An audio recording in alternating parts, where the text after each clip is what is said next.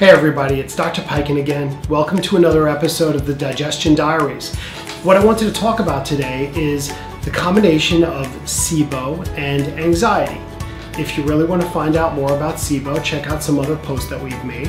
But what SIBO basically is a small intestine bacterial overgrowth. Now, in order to really understand small intestine bacterial overgrowth, you have to understand that there are bacteria that belong in and on our body. They make up something called the microbiome. The microbiome is a word that describes all the little microorganisms that live in and on our body. And yes, they're in our eyebrows, in our ears, in our mouth, in our gut, all over our skin, in our armpits. They're just everywhere. Actually, the human body has about 60 to 70 trillion cells, and there are about 600 to 700 trillion microorganisms within the human body. And so they far outnumber us, even though they're smaller, but they make up for about 2 to 3 pounds of our actual weight. There's tons of these things. And so let's talk about just the ones that are inside our gut.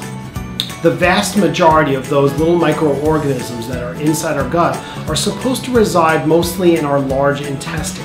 And what can happen because of either antibiotic use, eating the wrong foods, a lot of gas, bloating, other medications, even stress, is you can have problems that create a shift in those microbes from the large intestine into the small intestine. You can even have other infections like food infections, like food poisoning, or other types of viruses that cause digestive infections that can create this imbalance in these microorganisms. So what happens when we have these microorganisms in abundance in our small intestine? Well, we call that SIBO, a small intestine bacterial overgrowth. There's a few things that keep these bacteria from staying in your small intestine.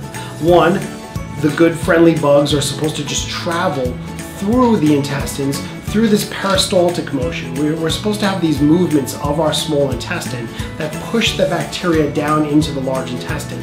So certain ways of eating, if you're eating too frequently, you can actually shut off that motor complex. If you actually have too much gas, it can actually stimulate the nervous system wrong. You can even have a subluxation. That's what chiropractors treat. A subluxation is a small misalignment of bone that irritates the nervous system, and it can impact the migrating motor complex of the small intestine. So all these things together, how does this overgrowth of bacteria affect us? Well, mainly it causes bloating and gas. That's some of the biggest things it causes. And so when you have bloating and gas, first of all, you just feel bad. Now, that's just not good anyway. And it's especially the people that can't correlate which foods bother them. Sometimes this food bothers them, sometimes that food bothers them, but it tends to be more carbohydrates and starchy foods especially that tend to cause this problem. Sometimes it's fiber foods. And what happens is if you're getting a distension in the small intestine, there are a lot of nerves that go from the small intestine straight to our brain. There's something called a brain-gut reaction. There could also be a gut-brain reaction, but our gut and our brain, you can call this, a gut feeling. You get that in your mind. You get this gut feeling. Well, the gut and the brain are actually intimately connected, and you can have emotional stresses that alter the function of the gut, and you can also have the opposite way, gut imbalances that create problems in the brain. So an interesting fact about SIBO is that SIBO is actually very common cause of chronic anxiety. And especially if there was no real true emotional trauma behind the anxiety, if there's no reason to be anxious and you happen to be bloated, you gotta do a SIBO test. You gotta look for a health practitioner that does this testing to find out if that is the problem. And how do you find out? You do the SIBO test. It's a breath test. You can look it up. You can look more on my website about it.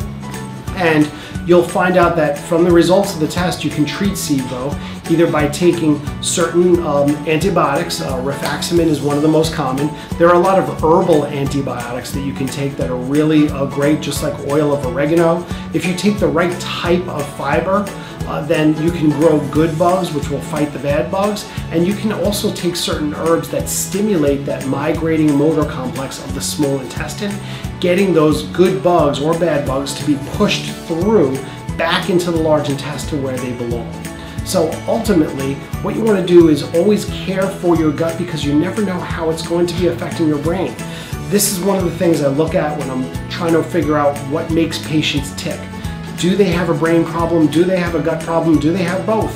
If your doctor's not looking at you as a whole, they may be missing something. So I hope this information helps. I keep it short each time. For more information, check out the rest of the Digestion Diaries. Have a great day.